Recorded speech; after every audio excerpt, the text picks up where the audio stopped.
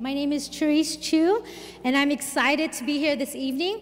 I have the absolute honor to introduce our speaker to you, Dick Brogden. Dick graduated from North Central University, received his master's from Nairobi Center, and he's an ordained minister with Assemblies of God, and currently he is working on his PhD with a thesis on abiding in Jesus. Dick has a beautiful wife named Jennifer and two sons of thunder named Luke and Zach. I met Dick the first World Mission Summit, and I've always been drawn to his philosophy and how he does missions. And that led me to give a year in Sudan. And the second summit, I prayed the dangerous prayer that Isaiah prayed in Isaiah 6:8, where he said, "Here am I, Lord sent me." The Lord sent me to Sudan, where for 18 months I was able to serve under Dick's leadership, where I was blessed, challenged, pushed way outside of my comfort zone. And he was right when he said, Sudan doesn't need you, you need Sudan. Sudan did more for me in 18 months than I can ever imagine. If there's one thing that I learned from Dick, it's this: abide in Jesus. He modeled this by spending 2.5 hours a day with Jesus, and his devotional life shows the fruit of his ministry. Every week in Sudan, the team of 60 would meet on the roof of Dick's house, and he would consistently bring a devotional that would stir our hearts and that would cause us to be closer to Jesus. That's why I'm confident that this message that you will hear tonight, he heard from the very throne room of God. Dick Brogden is deeply devoted to Jesus, and his heart beats for the unreached. Would you please welcome to the stage Dick Brogden.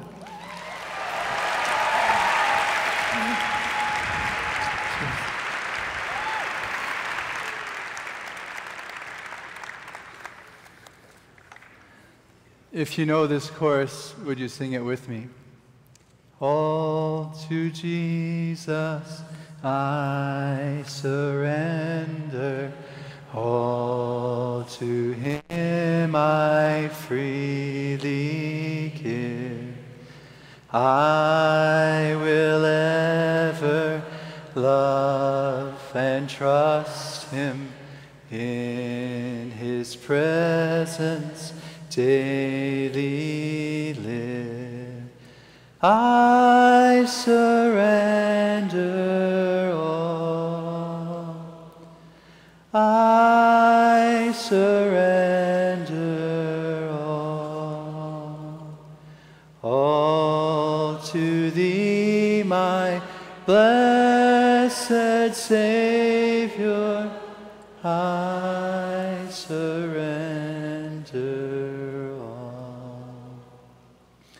There is nothing as precious as the presence of Jesus. How I long for uninterrupted communion with him. My soul was made for this. Our souls were made for our heavenly home, to live daily in his presence. And having tasted of that, I long for its ultimate fulfillment. If you have your Bible with you this evening, would you take it and turn to the book of Matthew, chapter 24. I'm going to read from verse 3 to verse 14. If you don't have your scripture with you this evening, you'll find the text on the screen. Now as he sat on the Mount of Olives, the disciples came to him privately, saying, "Tell us, when will these things be? And what will be the sign of your coming and of the end of the age?" And Jesus answered and said to them, "Take heed that no one deceives you. For many will come in my name, saying, 'I am the Christ,' and will deceive many. And you will hear of wars and rumors of wars. See that you are not troubled. For all these things must come to pass, but the end is not yet. For nation will rise against nation, and kingdom against kingdom. And there will be famines, pestilences, and earthquakes in various places. All these are the beginning of sorrows. Then they will deliver you up to tribulation and kill you, and you will be hated by all nations for my name's sake. And then many will be offended, will betray one another, and will hate one another. Then many false prophets will rise up and deceive many. And because lawlessness will abound, the love of many will grow cold. But he who endures to the end shall be saved. And this gospel of the kingdom will be preached in all the world as a witness to all the nations, and then the end will come. I went to boarding school when I was 7 years old.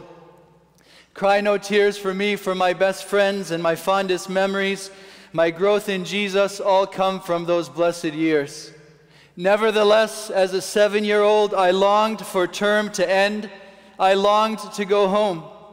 There were many things to enjoy at school: sports, scouts, music, drama, friends, and more.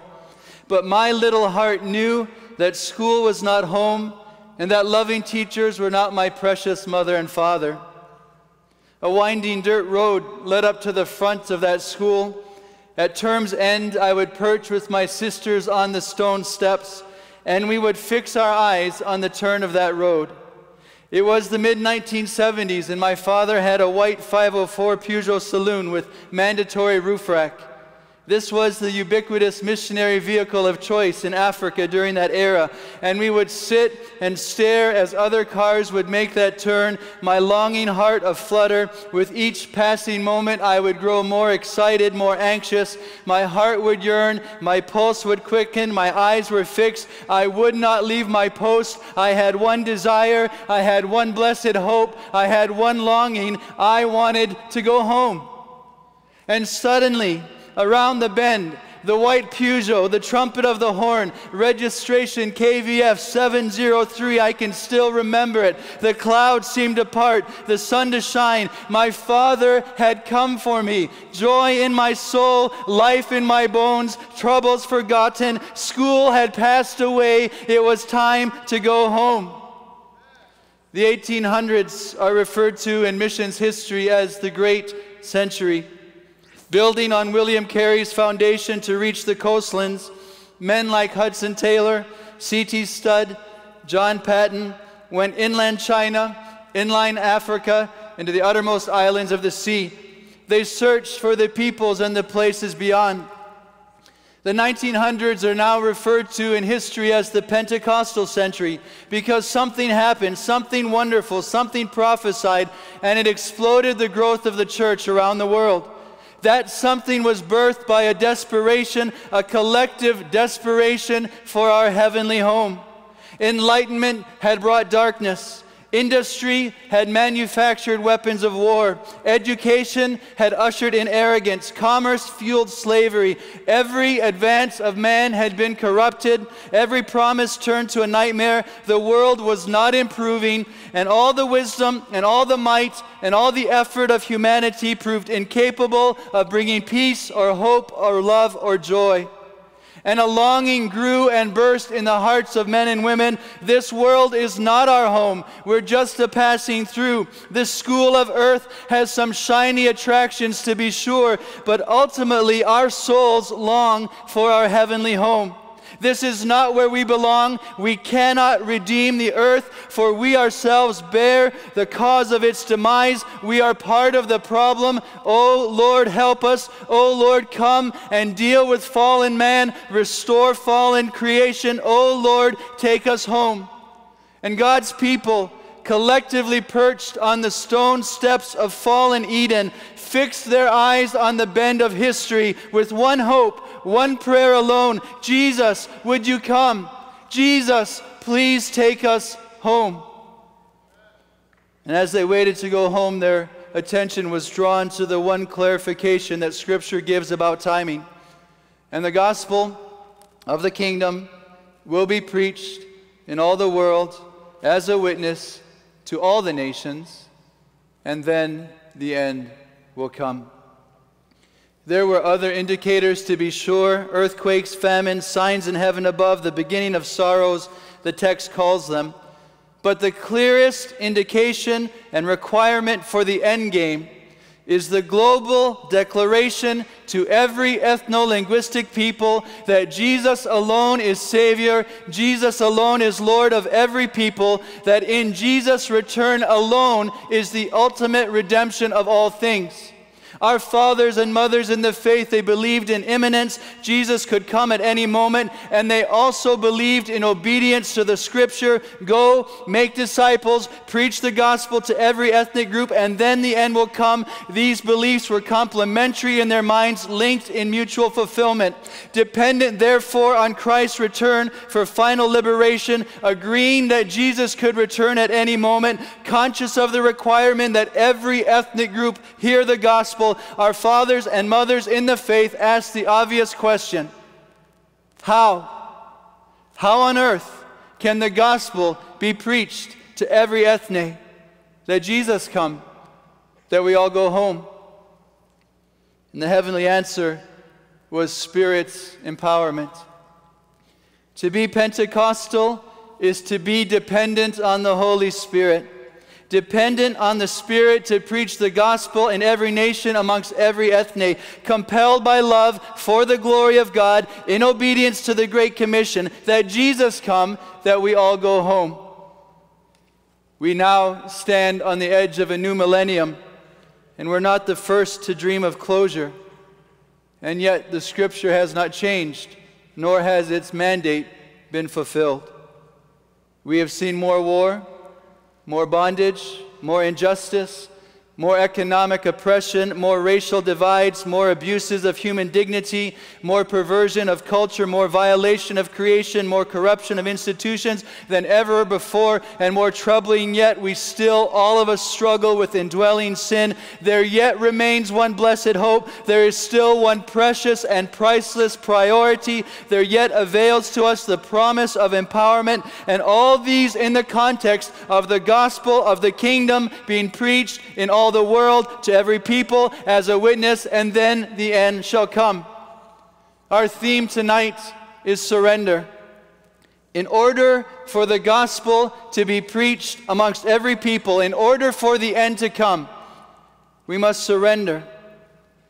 Number one, we must surrender the idea that the peoples of this world will be won by anything other than preaching. Number two, we must surrender the idea that the gospel can be preached from a position of security.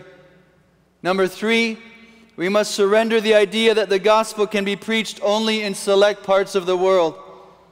Number four, we must surrender the idea that the gospel can be preached in our own power.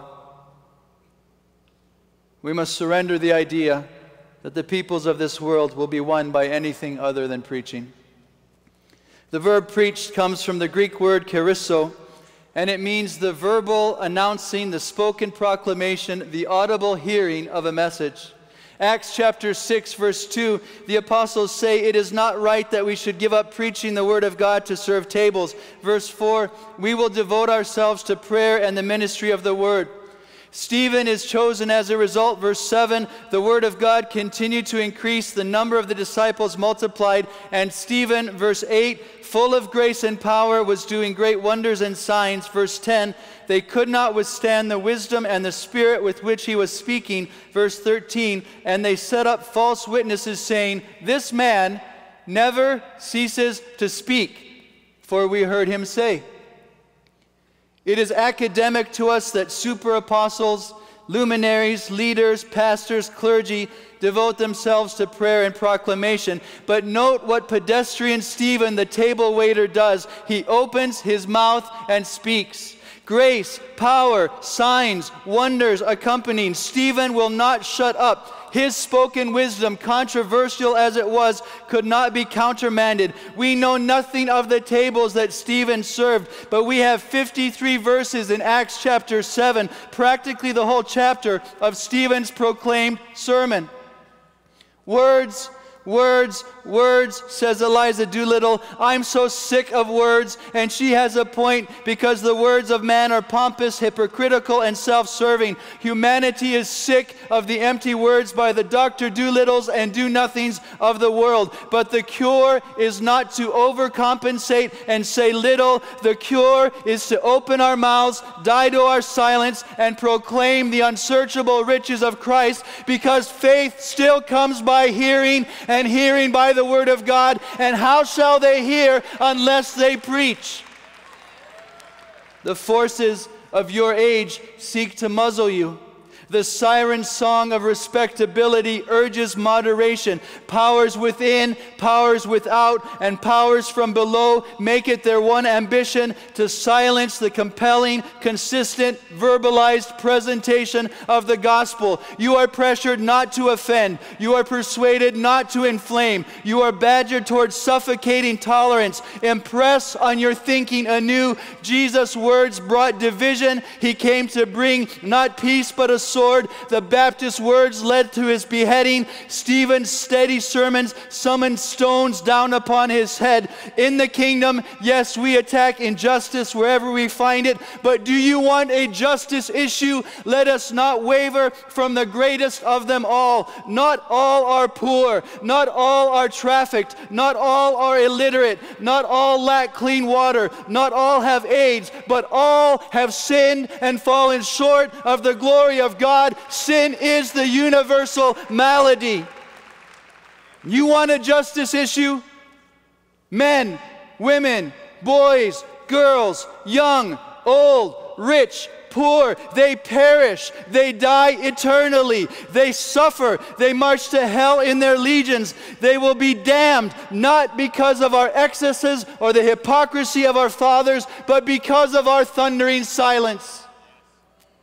Our prayers, our finances, our mission, our action must prioritize the proclamation of the gospel amongst the unreached. Entire people groups are damned and rumble towards incalculable horror because the church will not proclaim in power. The unparalleled injustice of our day is simply this: 6,500 unreached people groups, 2 billion people who have not heard the gospel, and yes, faith comes by hearing.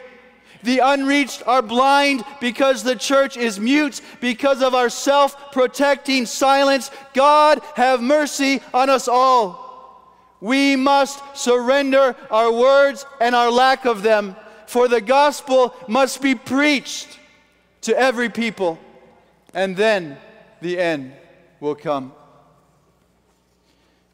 We must surrender the idea that the gospel can be preached from a position of security.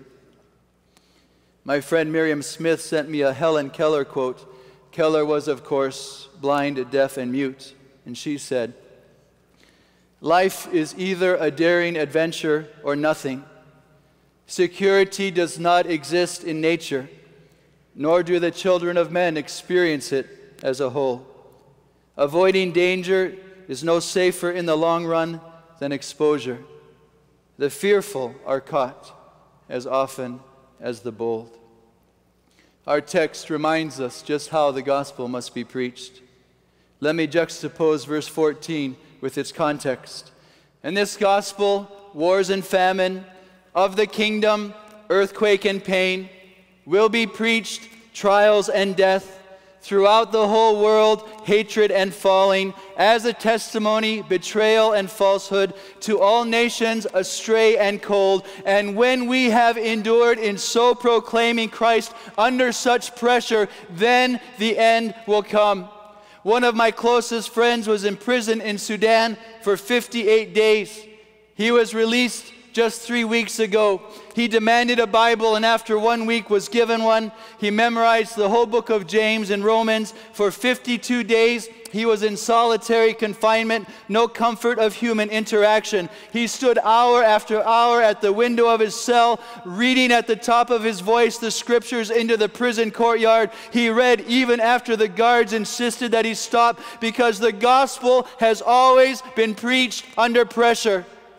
The best sermons in the book of Acts are in prisons or at trials. The most powerful testimonies of our day come from the mouths of those who suffer and die for their witness, having given up their demands for security. I live in Cairo, and the daily existence of our team reminds me that we cannot wait for peace. We cannot wait for Pax Americana. We cannot wait for stability in the Arab world. We cannot wait for a guarantee against danger or abuse or rape, or prison, or pain, or death. We cannot wait for assurances of nonviolence. The gospel speaks loudest when its message of hope is contrary to the times. The uncertainties and instability are no excuse not to be spent for the gospel. The dangers that are real and rush upon us do not remove our preaching mandate. We must embrace ongoing insecurity. Instability is the new normal. Suffering and persecution must increase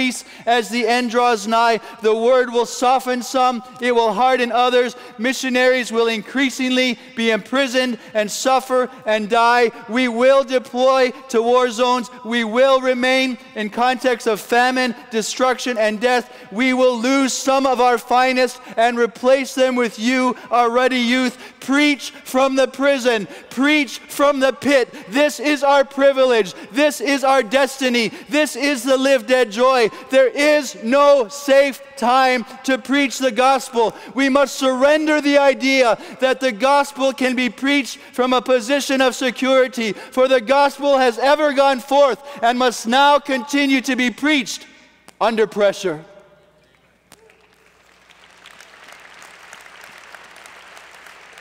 We must surrender the idea that the gospel can be preached only in select parts of the world. Our text is very clear. The gospel must be preached amongst every people. The Greek nation in our text is ethnesi. From it we derive our word ethnic, and it refers to specific language and cultural peoples, or what we call ethno-linguistic groups. This has ever been the understanding of the Assemblies of God. The gospel must go to every people group. This is why we plant indigenous churches, that they can reach their own and the peoples beyond them. This is why we train national leaders, that they may raise up apostolically and go to the regions beyond. This is why we touch with compassion, that we might access those peoples who have never heard the gospel. The goal has never been planting churches. The goal has never been training leaders. The goal has never been compassion towards the hurting. All these are valuable. None of them are salvific by intent. All of them are means to an end, and all these work towards the ultimate goal of mission. Why do we plant churches? So the gospel can be preached to every people group and the end come. Why do we train leaders and ministers? So the gospel can be preached to every people group and the end shall come. Why do we touch with compassion? So the gospel can be preached to every people group and then the end can come. The goal is the glory of God in the imminent return of Jesus Christ. The motive is love, and the means is the preaching of the gospel amongst every people group, for then and only then shall the end come. William Carey admonished us that we should pray with an open Bible and an open map.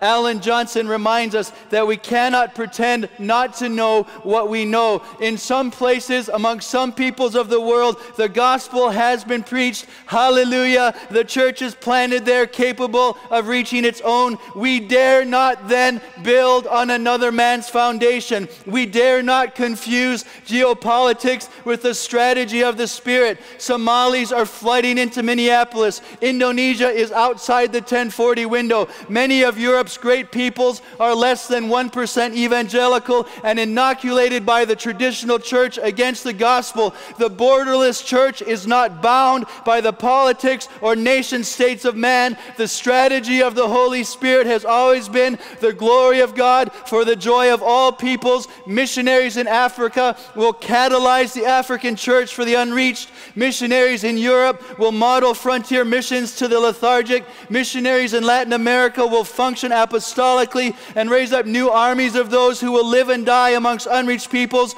In all places, amongst all peoples, the priority of God's people will once again resound. Preach the gospel amongst every people, and then the end shall come. 6,500 unreached peoples in our world today. This, the best that we can understand it, is the priority of Scripture. This is the purpose for the filling of the Holy Spirit. This is the reason for mission. And we must surrender the idea that the gospel be preached only in certain places of the world. And though none of us would ever admit to thinking that way, we collectively have acted that way. And we must now be resolute, for the Spirit demands and the corporate calling of the assemblies of God insists we will ever prioritize the regions beyond, we will ever focus on neglected peoples, we will ever preach the gospel amongst the places and peoples where it has not been preached. This is our requested obedience. This was our beginning. This shall be our culmination. The gospel will be preached amongst every people, and then the end will come. Fourthly, we must surrender the idea that the gospel can be preached in our own power. There are three spirits that plague humanity, and there are three spirits that hinder the mission of God. And these spirits are these: I know, I can, and I am. And these spirits must be strangled out of us, and in their place we must desperately, frantically seek the Holy Spirit. For even circumstantial exposure to the realities of mission impresses the sobering reality upon us that indeed I know not, I cannot, I am not.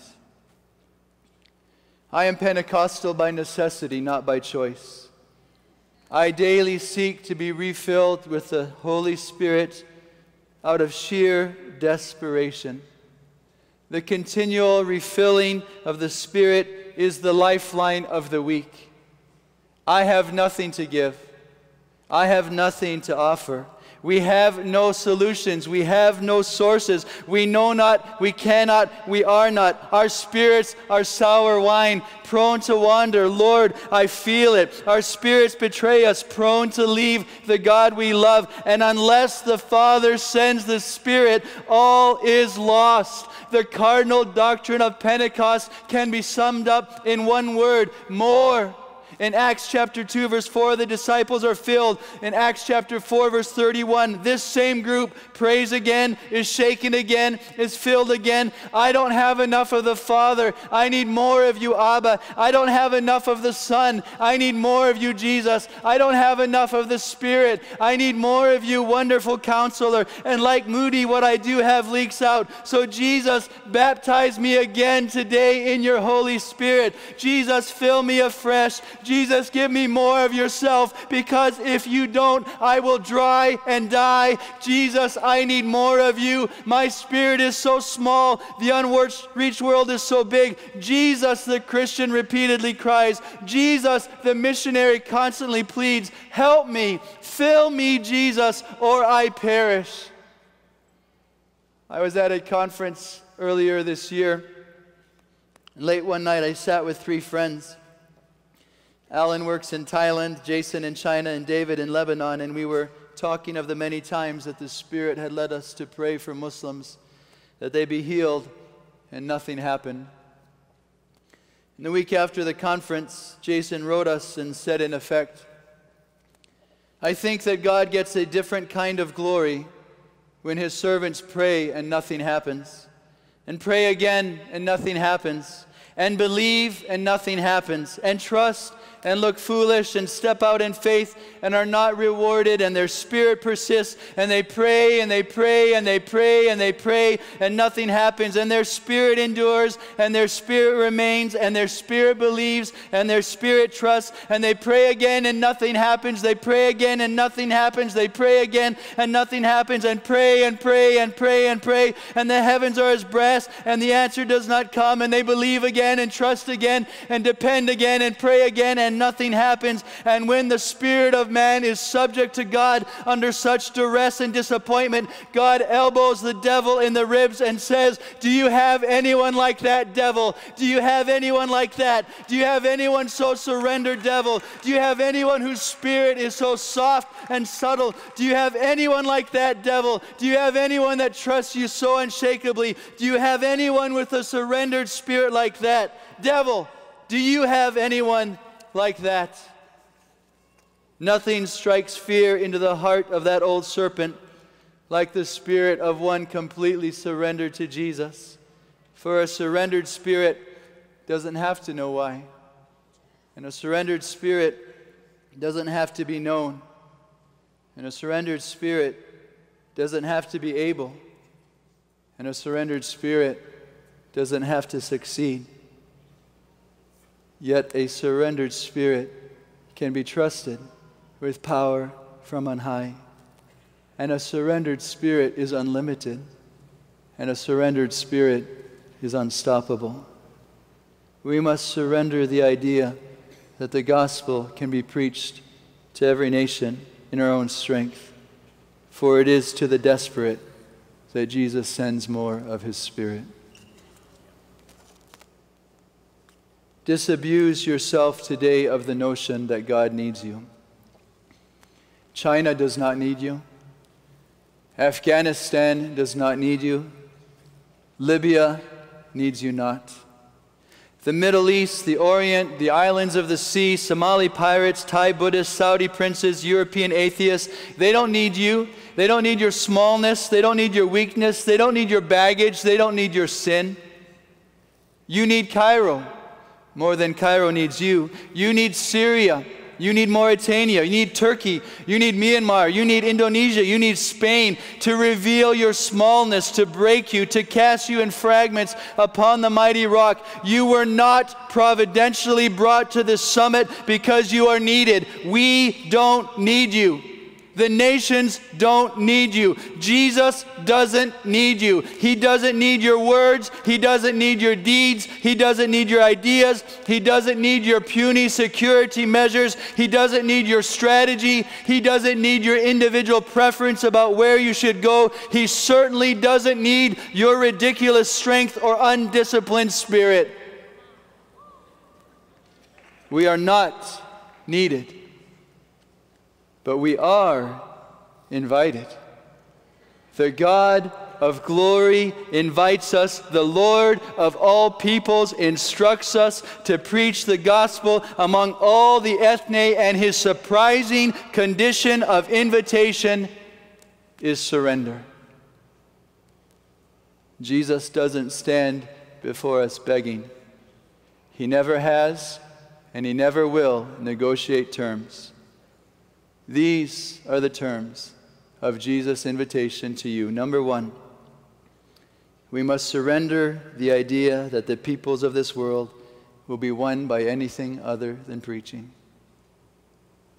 Number two, we must surrender the idea that the gospel can be preached from a position of security. Number three, we must surrender the idea that the gospel can be preached only in select parts of the world. And number four, we must surrender the idea that the gospel can be preached in our own power. If on these sacred understandings you are willing to take up the invitation of God and join him in his grand, precious priority of the gospel being preached amongst every people group, and then the end coming, I want you in this moment to silently and soberly get up out of your chair and come now to this altar and kneel and to surrender all. Would you come if you would want to surrender?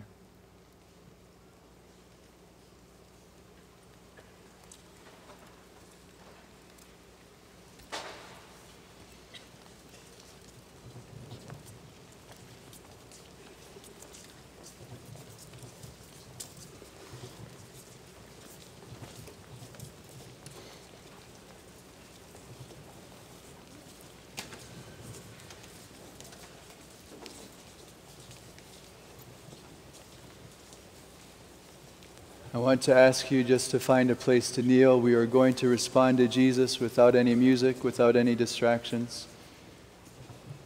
If you can't make it to the front, would you just kneel in the altars or in the aisles? And then I want us as a body to quiet our spirits and to listen to the terms that the Holy Spirit gives to us.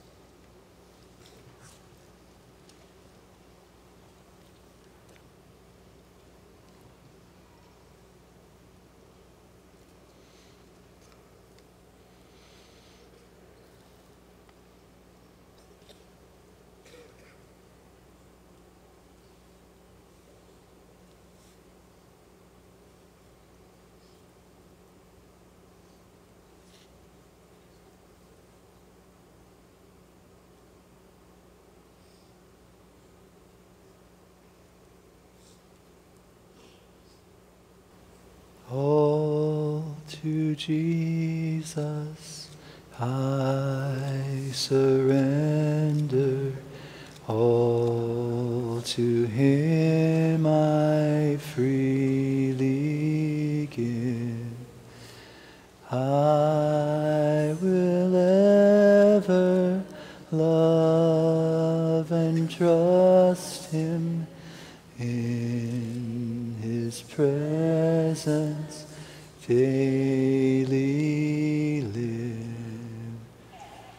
I surrender all. I surrender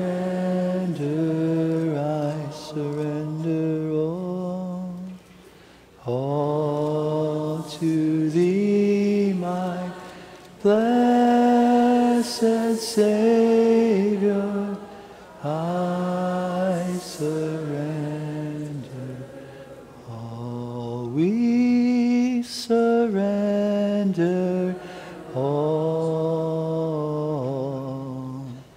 We surrender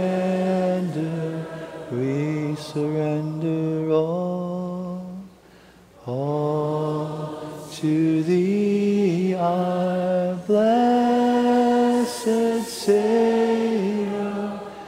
We surrender all. Jesus loves me, this I know, for the Bible tells me so.